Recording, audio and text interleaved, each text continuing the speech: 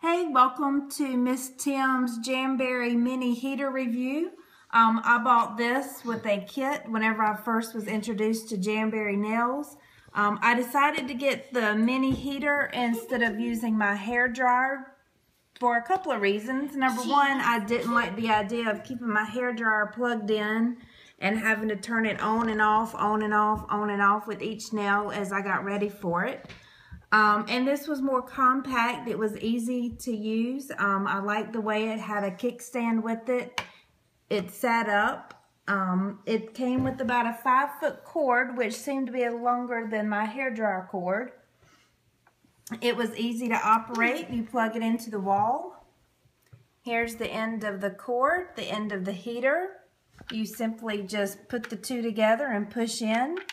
It has a very simple on and off switch. You don't have to worry about heat settings. You simply just push it.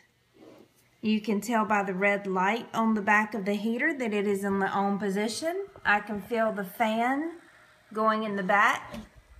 I simply just set it down on the table. It blows if you have a hairdryer. If you had it on a low medium heat setting, that's about what I would compare it to.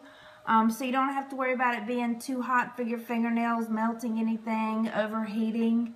And I like to leave mine running the whole time as I'm applying my nails, and it's really held up good and I've enjoyed it.